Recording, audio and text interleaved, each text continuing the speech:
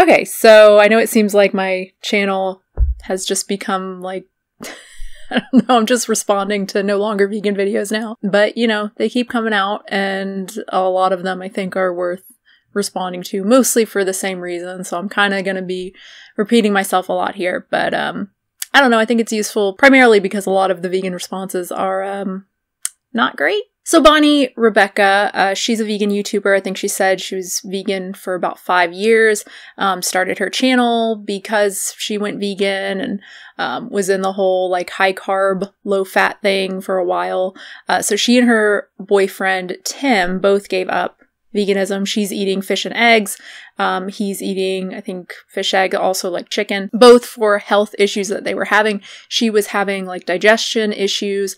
He was having what started with like acne issues that I think they said started really early, like when they were doing the kind of fruit-based raw till 4 type stuff. And then later he started having serious digestion issues to the point where he was like actually severely underweight. If it sounds like I'm very out of breath, I am, because I'm very pregnant, so get used to that. As always, you know, my little spiel that I give at the beginning of these, you know, I'm not here to bash Bonny or Tim or anyone else who is no longer vegan, who is eating animal products, not at all.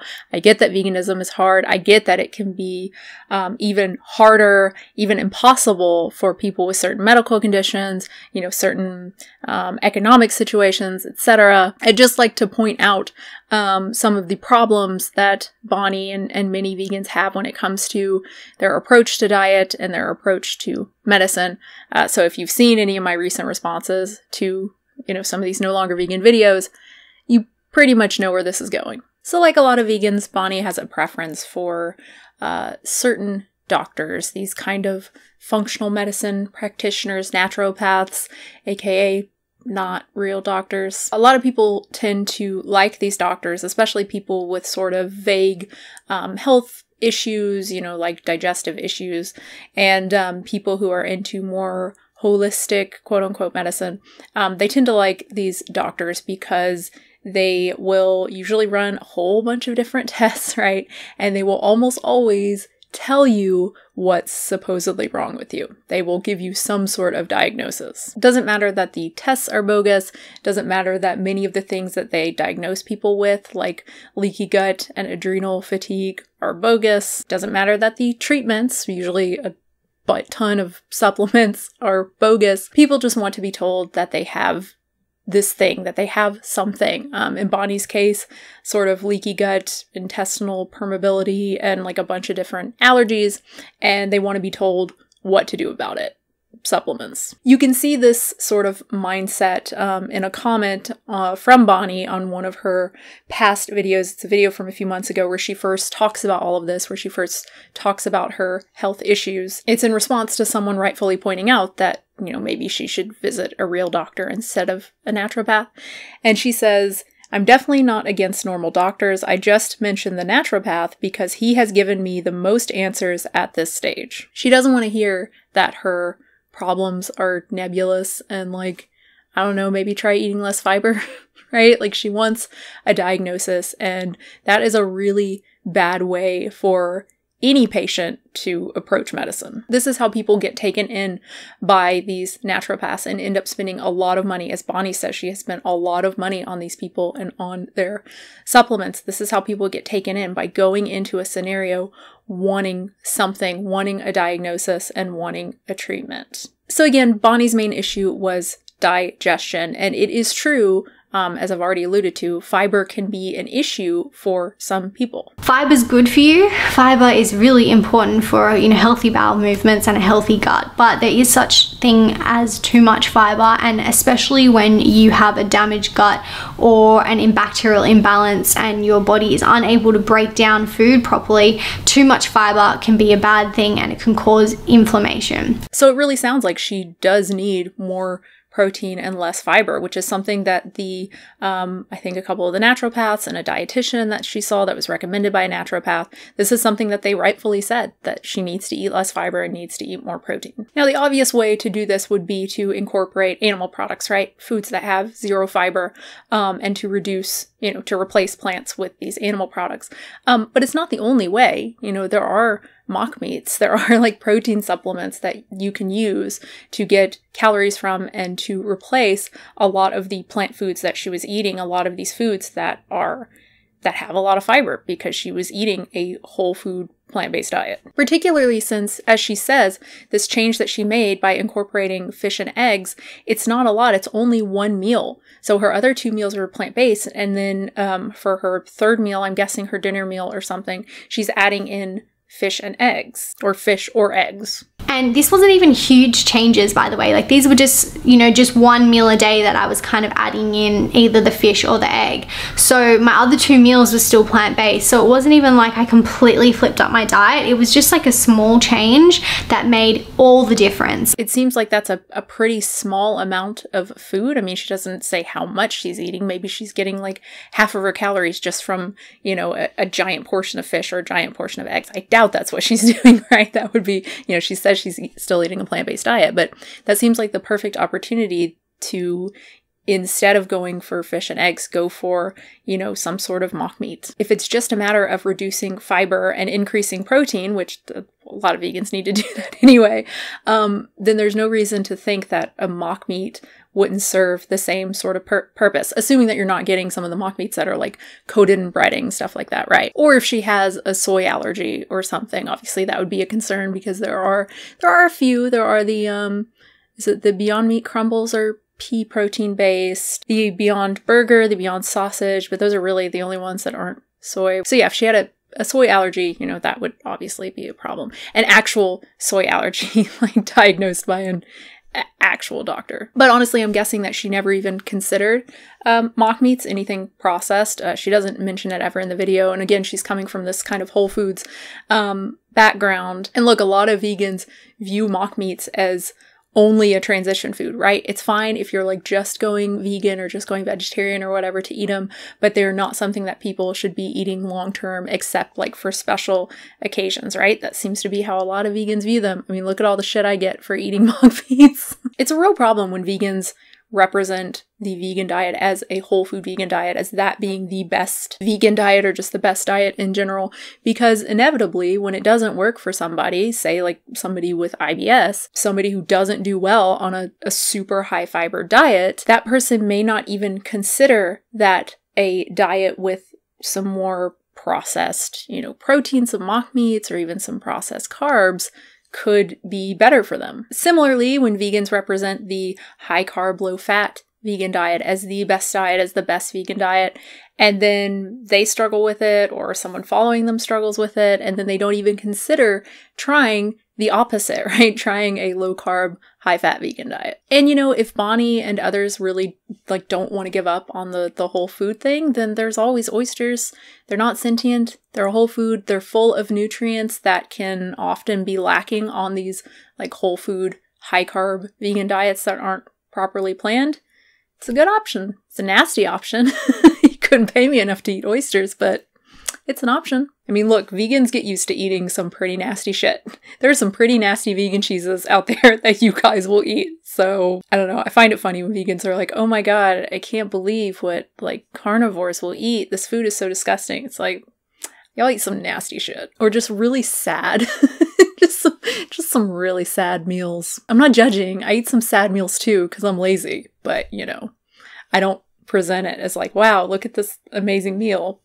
I know it's sad. Although trigger foods can be hard to detect and determine, you kind of have to do a whole process of elimination thing. The management of something like IBS is often diet related. But the same cannot be said for acne. Aside from some studies linking acne to high glycemic foods and also dairy, there's actually very little evidence linking acne to diet. It might be caused or made worse by zinc deficiency, but the mechanisms are not clear, and the way that they are testing this is with supplemental zinc, right? It's not like they're giving people meat or pumpkin seeds. So there's no reason to believe that a modest zinc supplement wouldn't resolve this issue for someone with acne if their acne was caused by a zinc deficiency. Now, in Tim's case, again, he's the one who was having the struggle with acne. Again, there is some possible connection between acne and high glycemic foods, and his acne started up when they first started eating this high fruit, pretty high glycemic diet, so that could have something to do with it, but it sounds like he stopped doing that and tried other things and was eating a lot less of, fruit and potatoes and stuff like that, and he still didn't see any results. So it could just be coincidence, it could just be like Nina and Randa when they were, I think they said they were 20, all of a sudden they just both got, pretty severe cystic acne. And according to Bonny, Tim has finally improved. Again, that could just be coincidence, it could just be luck, or it could just be that his diet, even, the various forms of veganism, that he was doing, the various different diets, that they were all just so poor, nutritionally poor, that it was actually causing nutritional deficiencies. And so eating animal products and getting in, certain minerals, possibly even zinc, did clear up his acne. But certainly suffering with this for as long as he did, it sounds like the whole time basically they were vegan. So he started eating animal products before she did, but it's like 4 years, I think she said. It's far too long. As I mentioned in this video on Nina and Randa's really awful clear skin diet. Also, when it hasn't worked for someone, then it's only served to delay them getting help, which can be really bad with acne because of scarring. The longer you wait, the longer you deal with this severe acne, the higher your chance of permanent scarring, which is why dermatologists are often so quick to recommend drugs like Accutane, because it's very effective and they want to minimize scarring for their patients. So Tim did try antibiotics for his acne, and it sounds like he was confused, or Bonny was confused, I guess they both were confused, that it kept coming back after he would stop.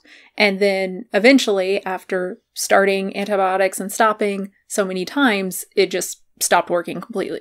So he took the antibiotics and he started eating more protein, and his skin got better after like a month of taking the antibiotics, but his digestive problems were still pretty much the same, but it definitely cleared his skin. After 3 months of taking the antibiotics, he stopped and all of his symptoms came back. He then got prescribed another antibiotics for 6 months. He stayed on them for 6 months, it cleared up his skin again, and then he stopped and everything came back.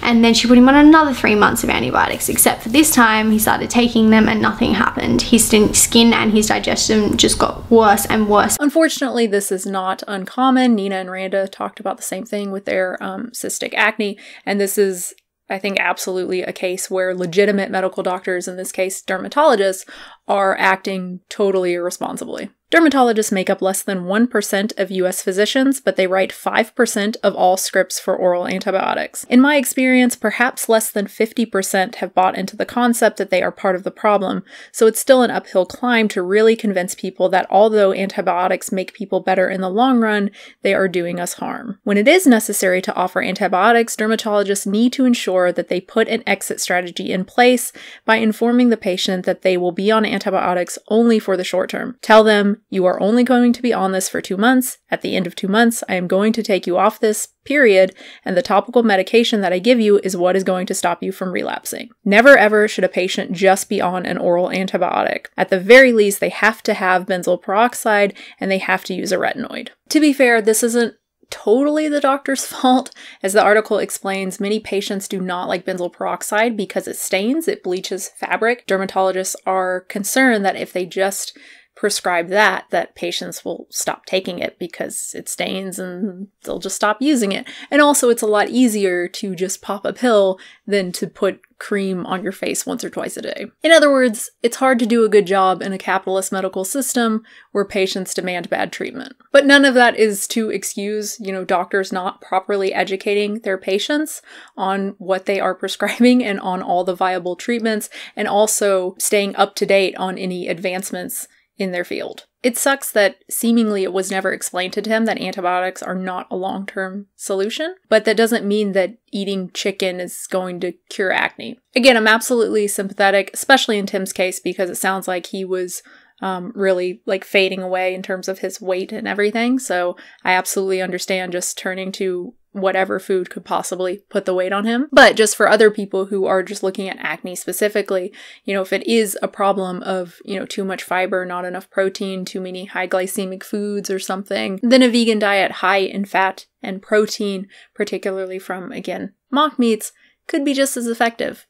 Or again, oysters. So the last thing I want to talk about is cognitive dissonance, and this is basically when there is a dissonance between your beliefs and your actions. So, for instance, the belief that it's wrong to kill animals, that they suffer, etc., and the action of purchasing meat, which promotes that. So when there is this dissonance, most people tend to employ a process of rationalization to change their beliefs rather than to change their actions. In other words, the belief almost always is the loser, right? It's always the one that gets edited to be compatible with the action rather than the other way around. So in the case of, believing that it's wrong to kill animals and then eating meat, well, you change it so that, maybe there are cases where it's actually okay, right? So that then you don't have this dissonance anymore. So Kal-El is a good example of this. I responded to her video about no longer being vegan, very similar to Bonnie's pretty recently. She started eating meat because of advice from some quack doctor, when she wasn't happy about, she didn't want to do it at first, but then she was okay with it, and, starts talking about how she found an ethical source of meat. Moon and Rock, Megan, I think was her name. Can't remember. But she did the same sort of thing, saying that the sources that they found were ethical. Bonnie essentially does the same thing. Again, she's eating fish and eggs, and she says just very briefly that she's comfortable with the source. The reason I'm eating eggs and fish and not like chicken and meat is because I don't feel comfortable eating chicken and meat. Like I don't know if I ever will, but right now I don't feel comfortable doing that. So that's why I'm eating fish and eggs. Ethically, I feel okay with that decision. I feel okay with the eggs that I'm buying and the fish that I'm sourcing. Again, I'm not here to tell her what she can and cannot do. I absolutely have sympathy for people who struggle with things like digestion, even acne, especially severe acne, where she showed a picture of Tim and it looked like he had some pretty severe acne. And again, the weight and everything where he was, it sounds like he was really in serious trouble. People struggling with these things and not feeling as good as they could and seemingly changing their diet a lot and nothing seems to help. Absolutely sympathetic. They started with like ultra restrictive, raw fruit-based, like raw tofu type eating, and then went to like the still high carb, but at least there's cooked foods, like starch solution type thing. And then they started eating a more balanced whole food diet with some more protein and more fat. And yet they still had problems. I don't think they exhausted all options, but I also don't expect people to be a martyr for veganism and to just stick with it and keep trying new things indefinitely. I don't think that's fair. The truth is that Bonnie feels much better now eating mostly plants still. As I mentioned before, she's having like 2 meals a day of plants and then just having some fish or eggs with her third meal. She's still making a huge difference. That's still terrific. However, saying that she's comfortable with the source, I don't know if she was just kind of trying to brush it off because she didn't want to talk about it, which, I think makes sense. Like maybe she's not actually comfortable with the source. I think that would make more sense. But just going by her words, she thinks it's ethical. Now, I've made the case for very specific animal products like eggs and very specific cases of eggs that could be ethical. I don't believe it's ever ethical to kill a sentient being for food, unless there are literally no other options. And I think in Bonnie's case, there are other options. Again, oysters are another option. And yet over and over again, we see vegans going back to animal products and convincing themselves that it's okay and saying things like, oh, there's actually an ethical way to eat meat and it actually can be done humanely, even though that's something they would have vehemently disagreed with when they were vegan. I'm not saying that Bonnie or anyone else should be constantly beating themselves up, over something like this, but I do think it's important to be honest, at least with ourselves, about the harm that our choices are causing, even if it's something that we feel like we have to do, or like maybe Bonnie's just like, no, I'm not going to eat oysters, I don't like it. It's like, well, that's fine, but then don't pretend, don't try to rationalize your choice to kill fish. I think we can be brave enough and honest enough to live with it, to live with these things, because it's not just being vegan. We all do things that aren't the best that we could do. We can all do better. And I think it's really important to be honest with ourselves about what those things are, and to try to figure out what those things are if we don't know, and to really understand that we're not perfect, to give ourselves kind of room to grow and to try to be better people, and to always try to live a less harmful life as best we can. So in Bonny's case, in this specific instance, again, trying the mock meat route or trying oysters, or if she doesn't want to do that, or if maybe she tries it or actually has tried it and it just doesn't or didn't work for her, then donating money to some effective charities. I think specifically charities that push for in vitro meat, clean meat, whatever you want to call it, like the Good Food Institute. That would be really awesome. And I think it's a good solution. I think offsetting harm via charitable giving is a really good idea for anyone who is struggling to stay vegan. So I saved this for the end because it's pure speculation on my part, but I felt, I don't know, it might, I don't know. I might cut this out of the video. Well, I already tweeted about it, so fuck. Anyway, as I mentioned earlier, Bonny and Tim, started by eating a high-carb, low-fat vegan diet. I think, mostly like the fruit-based thing, and then they went more of the kind of cooked starchy thing, like a starch solution, McDougal, more potatoes and rice and stuff like that. It seems like they did this for kind of most of the time they were vegan, maybe. She even had an ebook. She sold an ebook that was like high carb, low fat recipes. I bring this up because it seems like so many of the high carb vegans who end up going back to animal products do so because of digestion issues. I mean, is it possible that eating such a shit diet for so long, a diet that is so low in fat and protein and so high in volume from, fruit, potatoes, all this stuff, could it be that such a diet does sort of lasting damage? I mean, I can say that I'm one of those high carbers who had digestion issues, right? Especially when I was doing the fruit-based 30 banana a day thing, where I was eating like a ton of calories and really like eating these super high calorie fruit meals where it's just like insane the volume, 64-ounce smoothies and shit, right? My main reason for stopping that, besides weight, was just digestion. Like it was always so noisy. My stomach was constantly making noise. I think I talked about that before, being like in the movie theater and just like praying that my stomach didn't when there was like a quiet part in the theater, and sometimes it would. It was so embarrassing. And it was just always temperamental. I never knew like when I was going to need to go to the bathroom. Then when I finally reintroduced cooked foods into my diet, my digestion got worse. Again, mostly I think because I went from eating 0 legumes to eating a cup of legumes. They were cooked. It was mostly lentils. I remember having like a cup of lentils in a salad. I would do like romaine and avocado. It sounds weird, but man, I freaking loved it. It was so good. I ate that every day for I don't even know how long, but yeah, it kind of fucked me up. I would have painful gas and bloating pretty much every single night. For months this went on. I think it stopped once I finally started taking some Beano because I just couldn't take it anymore. That's when I felt a lot better. And even for years after that, I was still noticing little improvements. For instance, one of the things I didn't like about eating cooked foods again is that I didn't feel satiated, and it was hard for me to keep my calories low enough. I think just because I was so used to insane volumes of food, insane amounts of fruit, that having just like normal size meals, it didn't feel right to me, because for me being full was pretty much being stuffed. I remember when I was doing the response to High Carb Hannah's stupid potato cleanse, this was like a few years ago, I think now. Wow, that's weird. It doesn't seem like it was that long ago, but I think it was. But I remember having like a plate of potatoes, like not an entire huge plate, like it wasn't really that much, but I remember feeling so stuffed and thinking like, who the hell can eat this? Like, who the hell can do this potato cleanse? And then it dawned on me like, oh, me.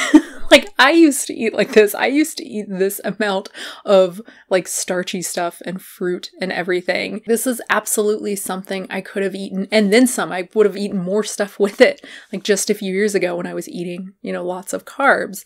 I think it had just, I think things had just changed so gradually since I had been eating, you know, less carbs and focusing more on fat and protein and not eating so much fiber and eating just like normal size meals, that I hadn't even noticed that, I guess, just how much my digestion and kind of sensitivity to volume had changed. I'm not saying that Bonnie and others should do what I did and just eat a shit ton of beans and suffer and tough it out until things get better. Again, I don't think anyone should be a martyr, and honestly, if I could do it over again, I'd probably do it a little bit differently, maybe be a little bit less crazy with the transition. It was pretty brutal for a while. I don't expect anyone to do that. I don't expect anyone to be a martyr or anything like that.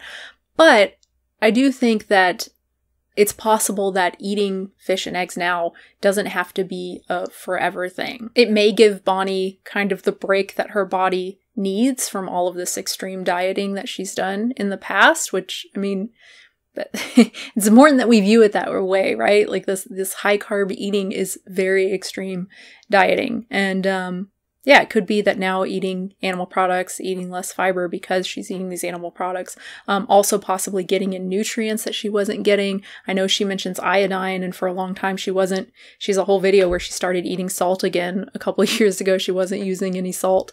And even the salt she starts using is like Celtic sea salt that's not iodized. Point is, doing what she's doing now could give her body some time to recuperate from her dieting past, and maybe allow her in the future to return to, well, not even return, to actually try to eat like a normal vegan diet. Anyway, I guess that's it. Hope you enjoyed it. I know it's been a long time since I posted. Been busy with, you know, life stuff, family stuff, house stuff, that sort of thing. Probably have something up for patrons soon, something a little bit kind of fun, I guess. Someone had asked me to go over, I don't know if you can see them in this shot, but sometimes you can see my kind of movies and stuff I have up here, and I have way more movies in boxes. Oh my gosh. But someone asked if I would, you know, kind of go over them and talk about what movies I have. So I think I'll do that for patrons. It's just something a little bit fun. And honestly, I feel so rusty. I haven't recorded in so long. It was weird recording this. I don't know why. I just feel weird. So maybe that would help, or I can just sit and talk about movies and I don't really have to think too hard about it, I guess. And I like talking about movies. If I were good at it, I would actually, you know, do it and make, you know, videos for the public like I did at one point. But then I realized I'm not good at this. I don't really have anything interesting to say. It's good though. You know, it's good that it's good to have those experiences, I think, to try something and to do it and then go, I kind of suck at this, but that's okay. I mean, look at all the shit I get for eating monk meats. Even though I've been vegan now for over a decade, through 2 pregnancies, no cravings for animal products. Just saying.